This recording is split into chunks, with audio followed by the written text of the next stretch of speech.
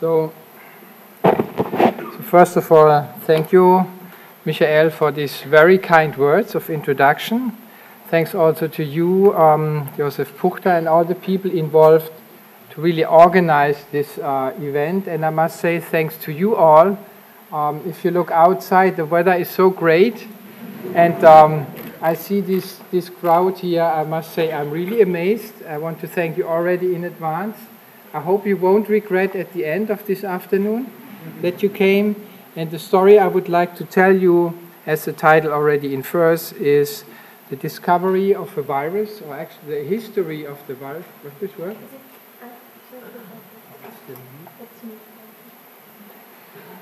It's mute. Okay. Never be too shy. At least not always. A story that is essentially the history of a virus, so to say, which is the hepatitis C virus, starting off with the discovery of the virus until disease, so to say, which we nowadays can cure in 95% plus of the patients. And the history of hepatitis C virus, starting off with the discovery, is tightly linked to the blood transfusions. So let's say once upon a time, when medical doctors did blood transfusions, in about 30% of the cases, they were causing a so-called transfusion-associated or post-transfusion hepatitis. That means every third patient who received blood developed a liver disease. So nowadays, this would, of course, not be acceptable, but this was reality in the years before 1970s, roughly. And the main reasons were, first of all, the blood that was used for the transfusion was given by paid blood donors, and most often these people were essentially earning their fortune for this purpose, and often they had a lot of risk factors.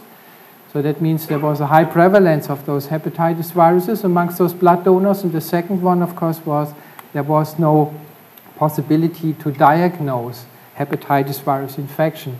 And once that was discovered, mainly by Harvey Alter, when the paid blood transfusion was abandoned and replaced by volunteer blood donors, and first tests to diagnose hepatitis B virus infection, the prevalence or the incidence of transfusion hepatitis plumped down from 30% to roughly 10%. And the better the antigenic tests became, the further down transfusion-associated liver disease went, until it reached something like 5% transfusion-associated liver cases. And based on the exclusion that this was due not to hepatitis A and not to hepatitis B, the pathogen responsible for that was called the non-A, non-B hepatitis. And of course, the biggest challenge then was to identify molecularly this pathogen, this non-A, non-B hepatitis. And there were many challenges to that. First of all, there was no serological assay available, so it's very difficult to diagnose and to identify something that you cannot detect.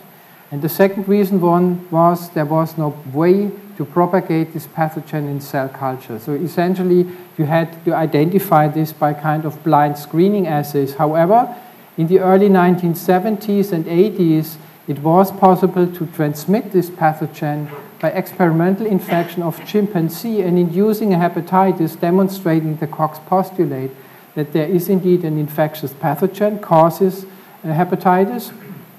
This pathogen could be inactivated by treatment with organic solvents, and that means obviously this virus or this pathogen, this virus needs lipids. That means it's a so-called enveloped virus. A very specific feature was when people looked in the infected cells, they identified distinct membrane changes. It was a small pathogen strongly associated with lipids, and very importantly, it was possible to induce neutralizing antibodies, and those antibodies could then be used for blind immunoscreening assays. And so the assumption based on these criteria was it's probably a small RNA virus. And in those days, were the days where you could not buy restriction enzymes simply by ordering. You really had to make them on your own.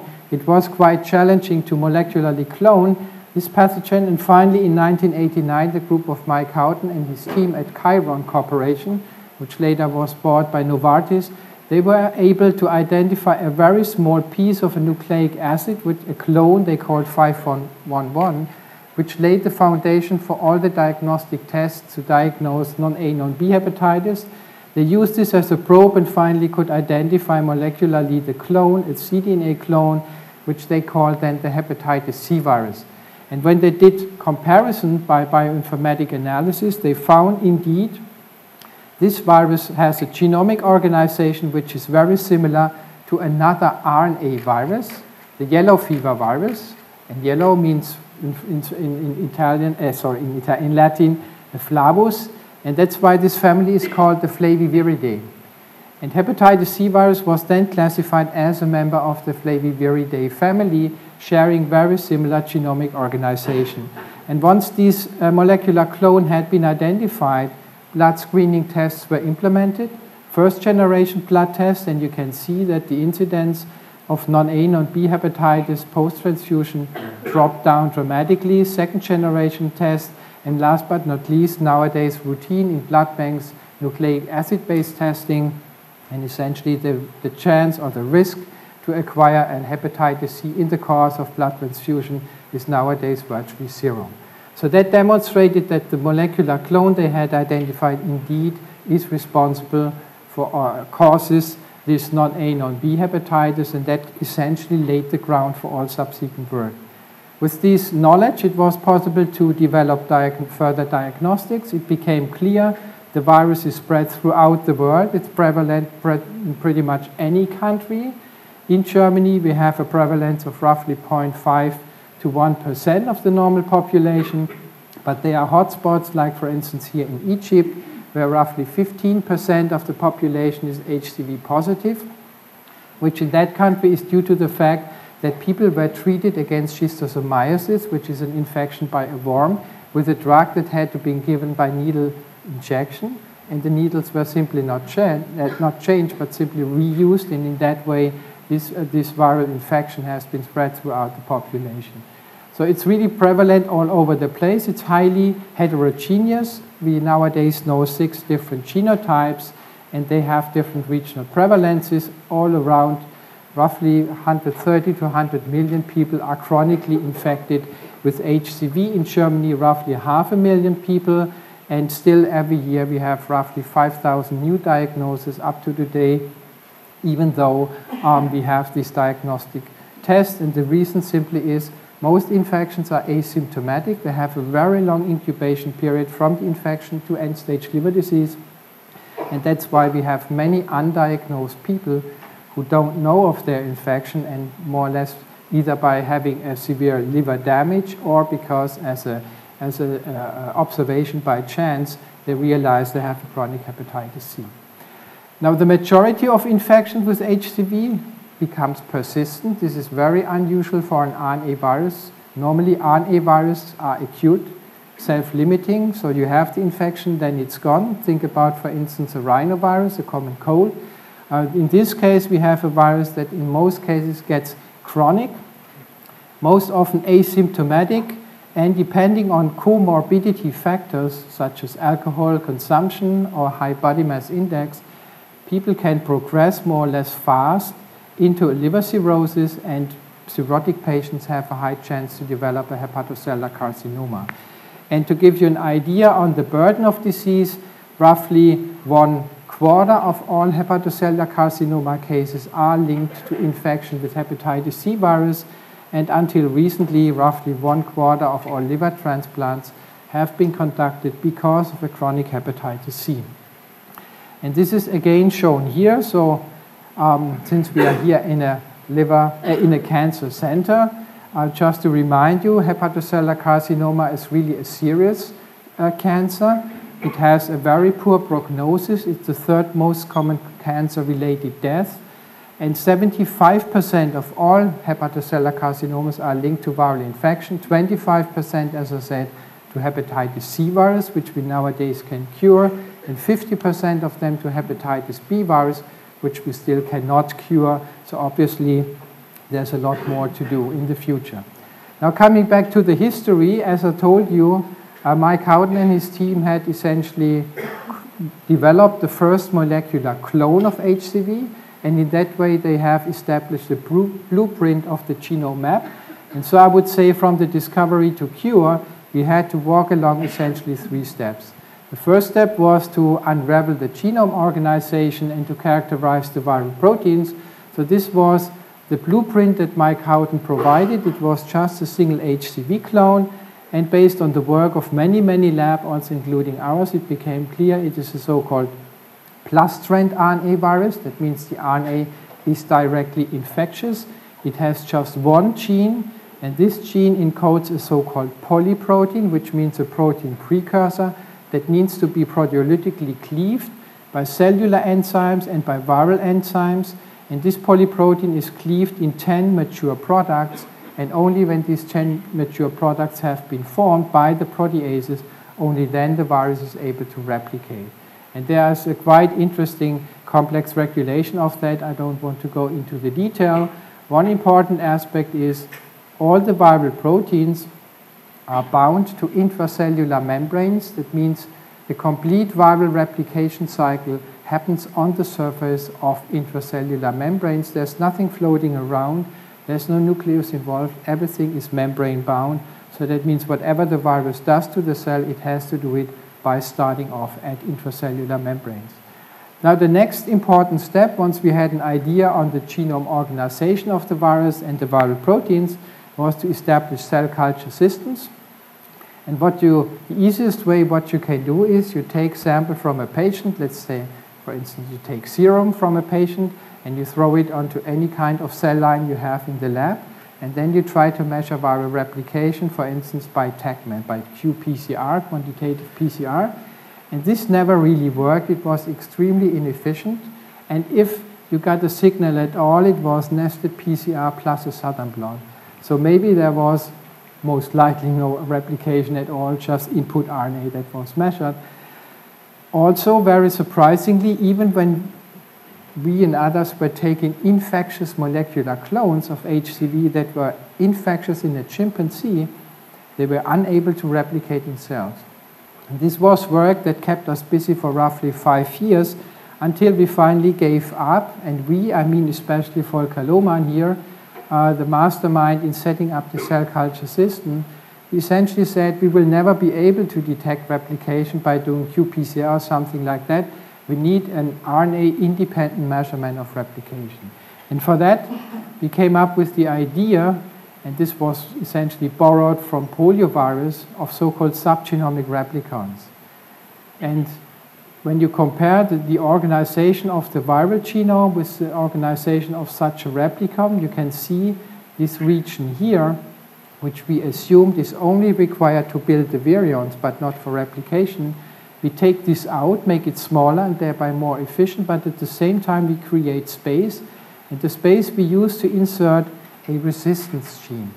And the idea was simply, whenever this RNA is replicating, the resistance gene is co-amplified, and the cell will become drug resistant. And this really works in the following way. You take these replicon RNA, so you make RNA by in vitro transcription, you put it into cells, and when this RNA does not replicate, or the cell does not have this RNA, and then when you then add this cytotoxic drug, this cell will simply die because it has no resistance. Second possibility, the cell gets the RNA, but the RNA replication is so low that the copy number of the resistance gene is not sufficient to withstand the cytotoxicity of the drug. Again, the cell will die. And the third possibility, when the RNA is replicating efficiently, you have a high copy number of this resistance gene, and this cell will survive. And this selection is really the most powerful way you can do, and this finally worked. And what we've ended up, and this were one of the very original plates that we obtained, where we transfected roughly 10 million cells and did this G418 selection. We ended up with 10 to 20 G418 resistance cell clones, so very inefficient. And so we thought maybe this is just dirt or crap, but our technician Uli Herian in the lab, she is very talented in handling crappy cell clones. she picked these clones and expanded them into cell lines, and to our great surprise, all the cell lines contained high amounts of viral protein and viral RNA. So this was really, I would say, the clear-cut starting point. Because of this very high efficiency, it was now very easy to measure viral replication, and of course it was very easy to mess up with the replication. What is the aim you are doing when you want to develop antiviral drugs? Because these replicons contained all the primary drug targets. There is a protease here, there is an NS5A factor, there is the RNA polymerase, and whenever you block any of these factors, you can easily measure that in this replicon system. And this was really the starting point of the whole drug screening purposes. Now, from an academic point of view, it was very clear, since we obtained out of 10 to the 7 cells, only 10 cells that were really able to survive the selection, this whole system had a serious bottleneck. And the bottleneck was that the RNAs, the HCV RNAs, as they were replicating in the cells, they had to undergo or to acquire mutations.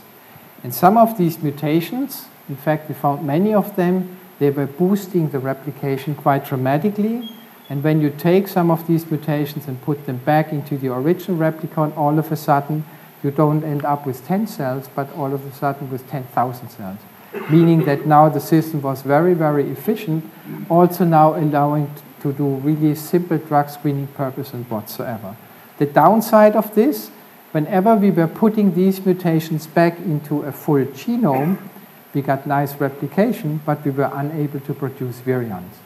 So these mutations that enhance replication were at the same time suppressing virus production, and the conclusion of that was we need a novel viral isolate, an isolate that is able to replicate to high levels without the requirement for such mutations. And this was essentially a holy grail in the field, which was finally discovered by Takashi Wakita, a colleague in Tokyo, who had identified from a particular HCV isolate, which is called JFH1, because it was isolated from a Japanese patient with fulminant hepatitis. And when he took this isolate, he made exactly the same replicon design like ours, puts it into cell, all of a sudden, instantly, he got the plate full of colony, meaning this RNA was extremely efficient in replication and did not require such mutations. And so we teamed up with Takashi, and Thomas Pitchman in my lab, he followed that up together with Takashi. We then made the full JFH genome, and without going into detail, indeed, it was possible to produce infectious virus from this isolate. Very simple, you take it, you put it into cell, it's replicating and spitting virus out. Very inefficient, however, but then we were again busy in improving that system, and Thomas found a specific variant, a chimera, an engineered virus, which he put together called JC1, which is nowadays very widely used in the tissue culture lab, which gave us infectivity titer in a normal range for a virus. And with that, I would say we had really could enter the classical virology field for hepatitis C virus. And with all these tools together over the years, the basic principle of the HCV replication cycle could be identified. It's starting off with a complex entry mechanism into the cell. The RNA is released into the cytoplasm. Then the viral proteins are made at the ER membrane. The virus is then building up a membranous replication factory, which has a very specific morphological feature. In this membranous replication factory, the viral RNA is amplified. At some point, it's packaged into the virions, which are then released out of the cell. Now, instead of telling you each and every detail of that, I would like to show you a really nice movie that my colleague François Penin has made that you can find on YouTube, and which I highly recommend for any kind of lecture you have on RNA virus, which is this one, the hepatitis C virus life cycle, which shows you here the structure of the virion. It's a lipoviroparticle.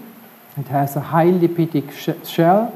These are the envelope proteins. These are apolipoproteins. So we are now sectioning the virus. This here inside, this is the so-called nucleocapsid. This is the core protein, a basic protein that is binding the viral RNA genome here within the virus particle. And this virus then is binding, or via the bloodstream, is binding to the surface of hepatocytes, and there are many, many factors involved.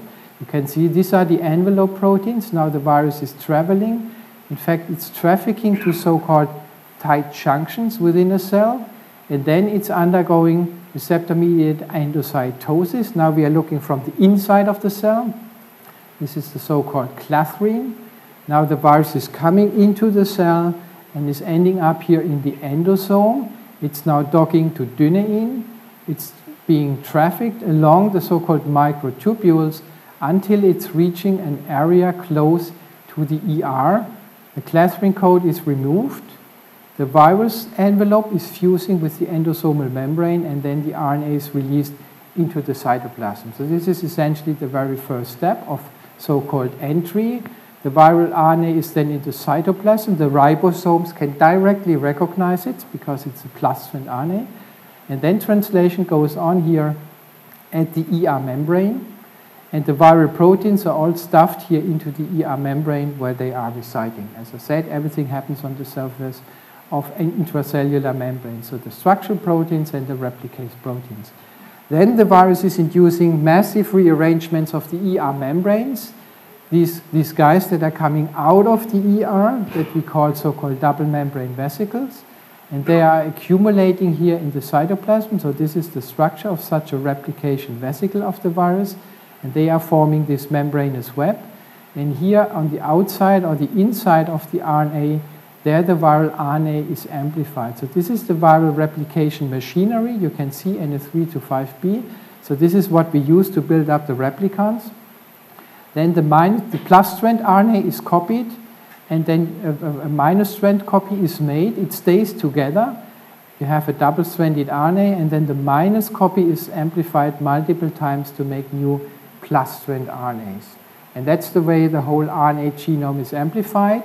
Then this genome has to be trafficked to so-called budding sites, which are areas in the ER membrane where the virus is really going into the ER lumen. So this is the core protein, this is the viral RNA, this is the budding process, and then the virion is essentially ending up in the ER lumen. So we are now we are sitting now in the ER lumen, looking what is coming from the ceiling. So this is the virion as it is coming. These are the envelope protein. This is the apolipoprotein E from the host cell, which later on becomes part of the virion. And then the virus is essentially ending up in the ER lumen. And once it's in the ER lumen, it's following a so-called vesicular transport.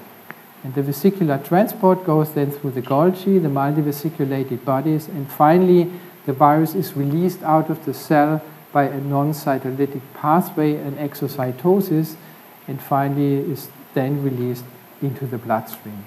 So that's essentially what we are knowing so far about the replication cycle of HCV. And as I said, if you're interested in that, you are certainly welcome to take this YouTube video. Now this is one aspect what we know about HCV in its basic parameters. What do we know about HCV and liver cancer? This is much less well explored for a very simple reason. We do not have immunocompetent mouse models. So it's not possible to propagate HCV in mice. So everything you can do is essentially based on stuffing proteins into mice or using artificial systems. What we know, most likely, the major driver of pathogenesis is a chronic inflammation. And this chronic inflammation is driven by an immune response that is attacking infected cells but unable to clear the infection. So you have a destruction of hepatocytes that is ongoing for years and even decades in a chronic hepatitis C. And then also, again, depending on cofactors, especially DNA damaging cofactors, you have the accumulation of mutations that can manifest then because replication space for such damaged or altered hepatocytes is created, and then you have eventually the development of a hepatocellular carcinoma. So this I would call is a really indirect effect, mainly driven by the chronic inflammation. However, there's also evidence that the virus can directly induce liver cancer. For instance, the incidence of hepatocellular carcinoma in patients with a chronic hepatitis C is greater as compared in an autoimmune disease, indicating that the viral infection is doing something special. Hepatocellular carcinoma does not always require cirrhosis, and importantly, there's also evidence from transgenic mouse models that certain viral proteins, like for instance the core protein, can induce at least neoplastic lesions in specific mouse strains, indicating that in addition to this indirect effect, the virus is also inducing more direct cancer, contributing pathways like lipid pathways and so on and so forth. And last but not least, there have been really interesting studies conducted in the last year indicating that specific viral proteins can also interfere with distinct tumor suppressors, like for instance the microRNA 122 or the famous RB protein. So obviously tumor formation is a mix of indirect and direct effects. Now in the last part, I would like to elaborate now, going back into the history, how did replicons and all the cell culture systems finally provide the way to develop all the highly efficient antiviral drugs.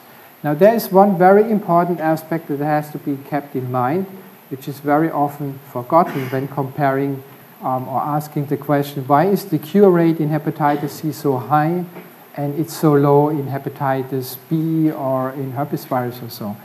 There's one very obvious reason, and this is the virus does not integrate, so the nucleus is not involved in the replication cycle, and the virus does not have a stable reservoir of persistence where it could hide. So it cannot hide somewhere in the body or in a specific niche of the cell. The virus has to keep up its persistence by constant replication. And of course, what you can conclude from this is it should be possible to eliminate the virus if you are potently enough inhibiting the replication, because the virus can't hide anymore. And this, in fact, is the main reason why the antiviral therapy is so efficient in hepatitis C. It's, of course, also the high power and the high potency of the drugs, but it's also the simplicity of the replication cycle why the cure rate is so high. And the three main drugs that emerged by working both in vitro and in cell-based assays are the NS3 protease, an NS5A replication factor, and the NS5B RNA polymerase. And so that means we nowadays have three classes of antiviral drugs. And for the experts, they already can realize from the last, from the ending of the word, what kind of drug class that is. The protease inhibitors always end with previr, like telaprevir, cimeprevir, boceprevir. The 5A inhibitors always end with asvirs, like daclatasvir. And the polymerase inhibitors always end with buvir, like sofosbuvir.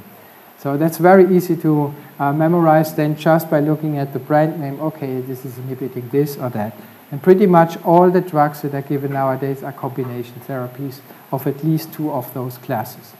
So let's first take a look at the protease. Now the protease was one of the first drug targets. Why? Actually, when I was starting my postdoc work at Hoffmann-La Roche, they had just finished a research program on HIV, and for that they had developed saquinavir, which is a protease inhibitor, which was by that time close to being entering clinical trials, and so they were looking for new opportunities, new research directions. And they were kind of fixed on protease because it worked so well for HIV, so saying, okay, let's take a look, this virus also should have a protease. Indeed it had, but it turned out it's not really the best drug target. But nevertheless, we were working a lot on characterizing this protease, and it turns out it's a heterodimer. It needs two factors. One is NS3, and the other factor is an NS4A viral cofactor, and only then the protease is active. But the big disappointment came when the X-ray crystal structure was solved, because it turned out the so-called substrate binding pocket, which is the site where you would like to dock an inhibitor, was extremely flat. So what you usually would like to have is an enzyme with many canyons and clefts and all sorts of surface where you can nicely dock in an inhibitor, because then the inhibitor has many grips. However, the way the HCV protease looked like was really a very flat surface. And you can compare this, for instance, with this free climber. So this would be the surface of the active site of the protease, and this is the inhibitor. And obviously, this inhibitor has a hard time to stick to its target, and with a bit of blowing, it probably falls off. And so pretty much the same was also with the protease inhibitors. It was very difficult to dock something. It just came off. So the KD was unfavorable. However, and this is just one example I would like to give you, how these drugs have been developed. What people observed by doing very detailed biochemical analysis was a so-called end product inhibition. What does this mean? Once the enzyme has cleaved its substrate, this portion here, the so-called C-terminal region, remains tightly bound to the active site of the enzyme, causing an autoinhibition. And what you can then simply do, so this is the peptide as it remains bound. So what you can simply do, you take this hexameric peptide as a lead structure, and then you start to do medicinal chemistry. So you derivatize like hell with all sorts of side chains. So this is the original hexameric peptide, and people did several thousand or hundreds of thousands, I don't know how many, chemical modification, and what they finally ended up with was this guy here, tenofovir, one of the very first protease inhibitor that was finally approved in the clinic. And when you look at the structure of tenofovir and compare it with the natural substrate, you can clearly see this is still very much a peptidomimetic. It's just derived from the natural substrate based on the observation of end product inhibition. And later on, additional protease inhibitors have been developed. Originally, they were only approved in combination with interferon. They had a lot of side effects. Many people had to stop treatment. And nowadays, with the third generation protease inhibitors, they look much more complicated, much more sophisticated. It's nowadays also possible, because they have a higher barrier for resistance, to use them in interferon-free therapy. And for instance, this protease inhibitor has already recently been approved in the US, and this one about 1.5 years ago in the US and Europe. The second major drug target, I would say the best one, is the NS5B polymerase. So it's an RNA-dependent RNA polymerase. And there are two classes of inhibitors. One are the so-called non-nucleosidic inhibitors. That means they bind to the enzyme and just inhibit it. And they have a very low barrier of resistance. So you can rapidly get resistance. And that's why only one of this class has been approved nowadays, darzabuvir. But this can only be given in a triple combination therapy, because you rapidly select for resistance. The drugs that are much better are the so-called nucleosidic inhibitors. And the most famous drug is this one, sofosbuvir, which has been developed by Michael Sophia. And he put a lot of emphasis that this name is really engraved in this brand name, sofosbuvir. And this is really a very interesting drug. And it's interesting for the following purpose. When you look at it more closely, you realize it's a uridine analog. So that means it's taken by the polymerase and incorporated, but it causes a chain termination. But the important point is it's given as a monophosphate. And the reason for that is when you give just the nucleoside without a phosphate, the conversion from the nucleoside to the monophosphate is extremely inefficient. And this is always the bottleneck with this kind of drug class. And by providing already the monophosphate, they overcame and avoided this major bottleneck. Now the problem when you give a phosphate as a drug, it will not enter the membrane. So you have to neutralize the charge of the phosphate, and that they did by adding all these hydrophobic side chains. And they were designed in a way that once it's taken up by the liver cells, liver enzymes are very efficiently cleaving off these modifications here and then converting the monophosphate into the triphosphate. And as soon as the triphosphate has formed, it is unable to leave again the cell because it's too much charge. So that's really a trapping of this molecule in the liver, so you accumulate high liver levels. And this, of course, is very favorable for the antiviral therapy, plus another chemical trick I don't want to go into. This drug is also famous for its market entry. In fact, the drug had been developed by a small biotech company, which is called Pharmacet, and this was a company, I think, 50 or 100 people. The team was led by Michael Sophia, and based on clinical trials with a total of 200 patients only, a big pharma company, Gilead, was taking the bet and was spending 11 billion US dollar, 11 Milliarden, just for this drug, hoping it will pay off. And indeed it did, for several reasons. First of all, it's pan-genotypic. It doesn't matter which virus you have. It's active against pretty much all the virus variants. There's pretty much no resistance because this drug is targeting the active site, and mutations at the active site are killing the enzyme. It's well tolerated. And what they also found, it's well combinable with NS5A inhibitor, and this is now one of the major cornerstones of the antiviral therapy, Harvoni, or more recently, initially Sovaldi, and later on now this Harvoni.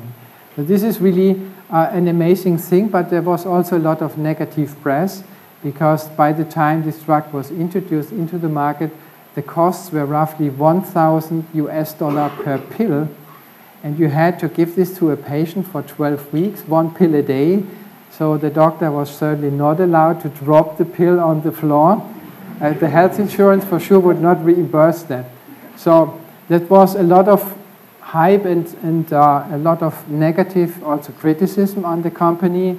But from an economic point of view, within the first year, they made something like 19 billion US dollar just from this single drug. And in that respect, it has really by far the most successful drug that has ever been introduced into the market. So the last drug target I would like to briefly mention is something that people never had on the radar for a simple reason. Usually you would like to target an enzyme because then you know what your enemy is and what kind of drug you want to develop. This guy here, NS5A inhibitors, they emerged from random high-throughput screens by using the replicons that we had developed. And the amazing point is the potency, picomolar activity. So usually a drug has an activity in the, let's say, single-digit nanomolar range. These guys were working in the single-digit picomolar range, so 1,000-fold more active. And this was really amazing, raising first the question, what is really the drug target?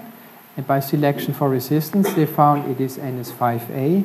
But the most striking thing was from this phase 1 clinical trial, just with a few patients that were given single doses with low or with very low, or low, medium, and high dose.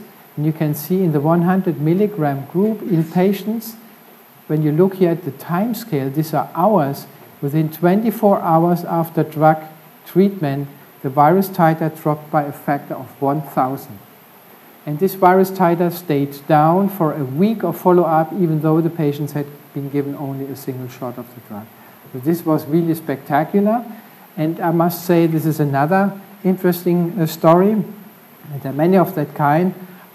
This drug had originally been identified by many similar drugs by many companies, and they were always scary not to follow it up because they had no clue what the drug target is. There was only one company which was headed, not the company, but the team by Min Gao. They were encouraged enough to push this forward, and as soon as they had shown this on meetings, people went back home, digging in their freezer, and reactivating their NS5A programs. And then all of a sudden, the companies within a year had 5A inhibitors in their clinical trials. So for instance, Gilead, who spent 11 billion for the sofosbuvir, they had no clue about NS5A inhibitors. But once they saw this, they went back and immediately combined their 5B inhibitor with 5A inhibitors. And now they are, I would say, they are dominating the market because they can offer everything in a single pill because it's the same company. So for us, the question was, what is the mode of action? So what is the mode of action? I can't go into the details. There is at least a double whammy involved. One is the viral replication factory. This membranous web is pretty much inhibited. It does not form anymore by the drugs. And the second point the infectious virions are no longer assembled. And that's why you have, let's say, with one drug, two different modes of action, which might explain the high potency. So all these drugs have steadily increased the so-called sustained viral response. And sustained viral response is pretty much nowadays identical with virus elimination. So a cure in the early or the late early 1990s, where we had no clue about the virus. The only way was to treat patients with interferon, which is just stimulating the immune response. And now, as of 2014, we have interferon-free treatments with a cure rate of 95 to 100%. And this is pretty much across all the different genotypes. There are only a few exceptions. So that raises the questions. Before I come to the end, are we at the end of the road? And I would say certainly not, and there are many reasons for that. First of all, when you think about a global eradication of the virus, there is a constant discussion ongoing whether it will be possible to eradicate hepatitis C just by treatment. I would say this is a theoretical possibility, but history has told us when we think about a global eradication, we should have a vaccine. And so I think this lady is wrong. For hepatitis C, we do not have a vaccine so far. We have it for hepatitis A, B, and D, but for sure not for hepatitis C. And since the antiviral therapy is so potent, the interest of pharmaceutical companies to pursue a vaccine development is pretty much close to zero. So this is certainly one major obstacle. The second challenge, I would say, is what I already mentioned, the price. So nowadays in Germany, the treatment costs roughly 55,000 euros. So if you consider we have 500,000 people infected in Germany, if you would like to eradicate Hep C, you have to spend 500,000 times 50,000 or 60,000 euros, and then I would say our health insurance system is collapsing. So this is just not possible. But even let's assume if you're living in a country that can afford the treatment, your chance to get rid of the virus is close to 100%. But when you look on a global scale, that means where hepatitis C is really prevalent, so far we have cured roughly 1 million out of the 130 million to 170 million people. So that means on a global scale, pretty much nothing has changed. And as long as we don't have, or people don't have access to the drugs and don't have medical care to take care of that, this will not change in the future. The other challenges, screening and linkage to care, that means what I already mentioned, many people don't know about their infection, so they can transmit it, although very inefficiently in normal cases, but there is the risk. There's also, by the way, the risk to be reinfected even when you eliminate the virus by treatment. The costs are already mentioned. And for me as a basic scientist, there's a lot of interesting unsolved questions with respect to the molecular and cell biology of the virus, with respect to its pathogenesis, for which we definitely need better mouse models or in vivo experimental models. Now on the last point, the very last point, there are also new opportunities that emerge from the availability of these drugs. And one interesting observation that Robert Timmer, a long-standing collaborator of us, has made is shown here when he was looking for the T-cell response against viruses. So what he did was he isolated T-cells from patients with a chronic hepatitis C, and then he was asking the question, do these T-cells still respond to viral stimuli like influenza, Epstein-Barr, cytomegalovirus, or hepatitis C? And what he found, the T-cell response against all these standard viruses that we pretty much all have or had is normal. However, the T-cells are unable to respond to hepatitis C, indicating that the virus is inducing or suppressing a specific T-cell response against itself. And the interesting part is what happens now to the patients when they are treated with the new drugs. So Robert found these CD8 T-cells have a so-called exhausted phenotype. I think you all know about this from cancer treatment. However, when people are now treated with these potent drugs, and you will hit pretty much everyone to get virus-free, those T-cells start to gain their proliferative capacity, indicating that T-cell response comes back. And so I think this offers now a new opportunity to really look for the reconstitution of an immune response against a well-defined antigen, in that case the hepatitis C virus, in infected patients. And I think this is even better than a mouse model. Obviously, also the DFG was convinced of this concept, and for that we got a collaborative Transvitio network, which is also a joint venture including several groups of the DKFZ. With this, I'm now at the end. I would like to acknowledge all the people. The name list is just too long. This is taken from a retreat. I think it was in 2014. I would say roughly 1/3 of the people have already left, but thankfully we have 1/3 replaced. So we are kind of in a steady state. I would like to mention especially here this person, Volker Lohmann, who is also here in the audience, who was really the main person to set up the replicon system. There were many people involved for all the subsequent studies to really understand the replication cycle of HCV. I would like to acknowledge my collaborators, my funding sources, has already been mentioned, the Chikan-Heinz Schaller Foundation, who really made it possible to come back from Mainz here to Heidelberg. Also the Manfred Lautenschläger Stiftung, who 2 years ago provided a great donation, I would say, free of any strings, research money. And I heard, I'm not sure whether that's true, it might also be possible to express a wish. And since the Vorstand is now here, I would like to express my wish. And the wish I have has nothing to do with money for me or for my research. It has something to do with, let's say, strengthening infection research, infection, inflammation, and cancer here in Heidelberg. We do have the research program F, infection, inflammation, and cancer here, currently 15 research units. We do have a very strong department of infectious diseases, currently hosting something like 28, maybe soon 30 research group. We already have a lot of joint activities, joint research groups, joint affiliations. We do have a couple, and the list is growing, of joint research grants and research networks together. We have joint seminar series, even in the major infectious diseases we are collaborating. I think so far we have quite some input in this direction, and what we would like to sustain and increase is the input in that direction, which of course requires continuous support for the restructuring and rejuvenation of Research Program F.